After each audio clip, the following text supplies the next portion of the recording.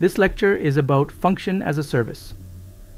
Function as a service is a synonymous term for serverless computing. Function as a service providers provide infrastructure and computing resources to run functions without users having to set up the infrastructure and computing resources to execute the function. This allows users to focus only on the code. Users deploy the code having a function, and the function as a service provider executes the code, and the execution environment scales up or down automatically. We only pay for the computing resources function call uses. Essentially, a pay-as-you-go pricing model. This is a very good solution for method or function calls which have a dynamic workload that fluctuates considerably. The only drawback of function as a service is the execution time.